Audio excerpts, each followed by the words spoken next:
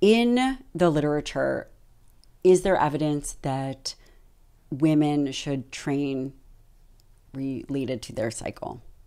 There isn't. And this is one of the questions that I spent several years answering Is this what you did your my thesis on? thesis And on. what was that? Yeah, so I looked at cycle phase and muscle protein synthesis in response to exercise. And we used deuterium, which is a metabolic tracer, to really look at what is happening in each of these distinct phases.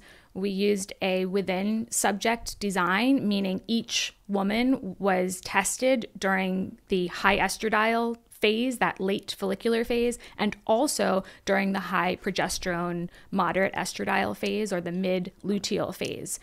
And I say this because a lot of the past literature when it comes to menstrual cycle is considered low quality because the scientists didn't truly track cycle length or ovulation timing and therefore phase length, and didn't necessarily measure blood hormone.